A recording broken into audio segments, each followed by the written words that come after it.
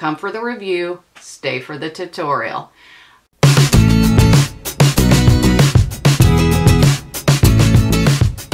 Hello, my name is Amy Ecker and welcome to my channel. So today we're going to do the review of the Kat Von D metal palette. It is the tinier metal palette because I thought at the time that the big metal palette wasn't something I needed in my life. So then after I saw some pretty looks with the Kat Von D metal palette, I decided I needed it in my life. So I go to find it. It's out. It's gone. Nowhere to be bought. So I bought a dupe, and I do have a video on that dupe that I've done and released previously, and I thought that the dupe did a great job if memory serves me correct.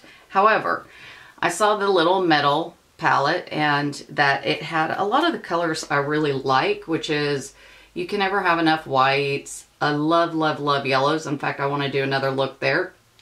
I love this peachy color and the browns and the cranberries. Let me tell you about this little palette. This little palette kicks tail. Like the pigmentation off the hook. I absolutely love this palette. And I'm going to put my fingers in it just for you. I've got Flash, Dolce, Synergy, and Raw Power, and look at how pretty those colors are, and they look like what is in the pan. That's what I was impressed with when I use this palette, is that it drives me insane to get a new palette only for the palette to not perform like the color in the pan. And for the most part, I've had really good luck with hers, and this is Thunderstruck. Her palettes typically perform very well for me. They're pigmented.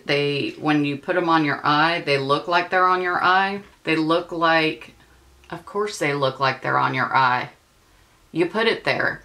Anyways, the color that goes on your eye looks very similar to what's in here. Now I will say this eye look is from a different palette because I was trying some new products and I realized I hadn't filmed my intros. I kind of used some of the similar colors in this eye look as that I used in here, but it's not, if you're looking at this eye look, the tutorial is going to be more like what the thumbnail is going to be. I absolutely would repurchase this again. Love this. So if you like these colors or these color tones, you are going to love this palette because like I said, it performs like it looks. And so I will keep this little bad boy right in front of me because I can see me grabbing that to use over and over again. So I really like that. Hey, missus. We are going to get into the tutorial now. Okay, so here we go. I was able to pick up the metal palette on sale, or I used a 20% off coupon.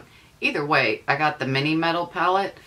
I was not smart enough to pick up the big metal palette when it went out, and then when I decided I needed it in my life, it was no longer available, which is my luck. So we're going to play with the mini one today. I'm going to start out with Suede as my base.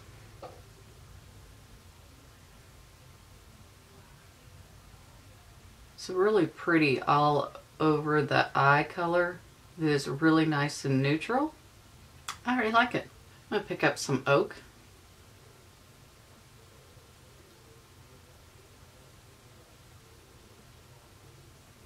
That color went on nice. And it's not patchy. Even better. We're going to take a blending brush and just kind of blend out where I put it kind of in the crease. I really like that brown color Oak. Really. I'm now going to pick up a little bit of this Velvet and place it right next to Oak. And those two are blending really nice together. Really. Alright, I want to pick up this color here. Ooh. These are pigmented. That was way darker than I had anticipated. Way darker.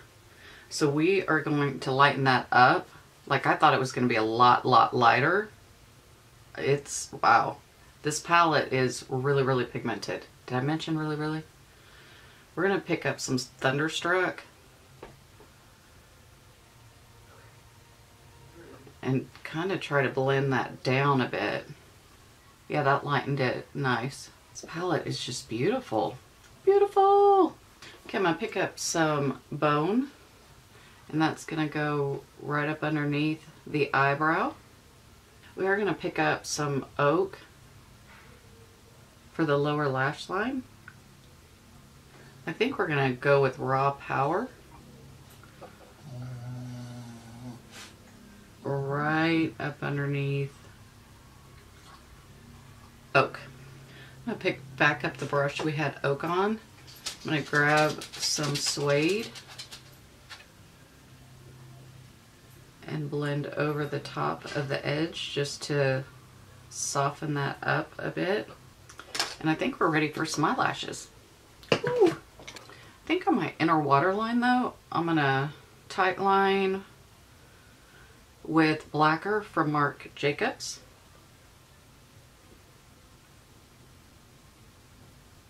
Using Pretty Vulgar, the ink pot. The ink pot.